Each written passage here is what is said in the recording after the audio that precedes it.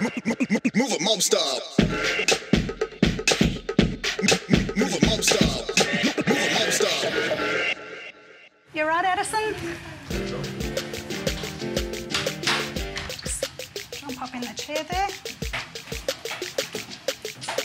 Right, so we're going to do a check-up today, same as you normally have, but we're going to take some x-rays today so we can check in between your teeth. First thing I'm going to do is just check all your gums. They look pretty clean, Addison. Gum disease, when it's left and left, can eventually lead to tooth loss. And it's related to a lot of problems that Indigenous people have. There's direct links between heart disease, preterm birth and diabetes to gum disease. Under the gum, scrape up that one and then wrap around the other tooth and scrape up and down that one. I think brushing your teeth only cleans 80% of your teeth, but flossing can help to clean the rest, like about 20%. You do about 10 circles to every 2 teeth and just work your way around.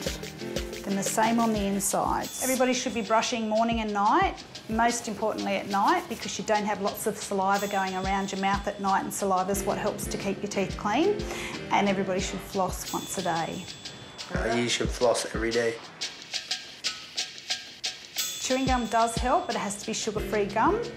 And what that does is it stimulates saliva flow, and that saliva goes around your mouth and helps to keep everything clean. So yes, chewing gum's great. Pick a colour.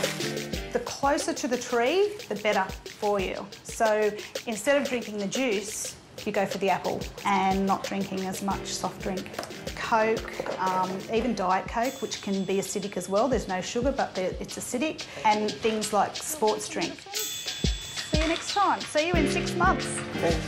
Indigenous kids are really sporty, and a lot of them play sport, and they think that they need those sports drinks, and they're very acidic, and they can cause lots of harm to your teeth. There we go. There's your new mouth guard. Thanks. How does it feel? Tight.